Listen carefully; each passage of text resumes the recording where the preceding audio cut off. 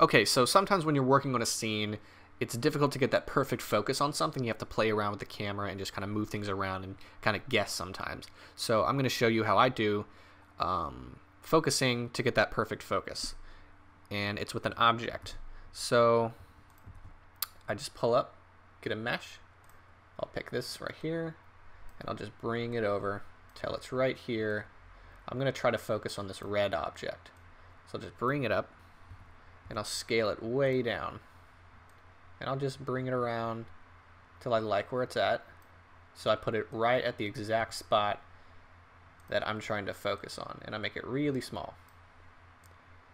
And we'll put it right up here, scale it down a little bit more, and then up here I just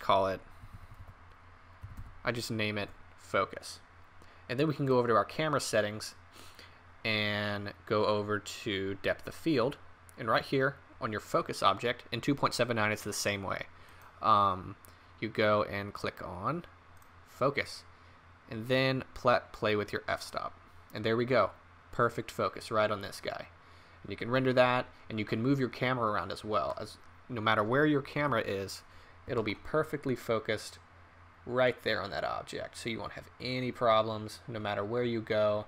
And if you're going to move that object around, just parent this object to the object, and you won't have any problems. So if you're animating, and then for rendering, it also works on your focus object.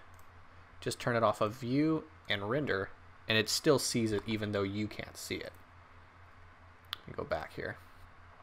It sees it even though you can't see it. So just like that, it still works the same, and you can hit render, and you have a perfect sharp focus on your object. And there you go. Hope this helped out, and yeah, thanks for watching.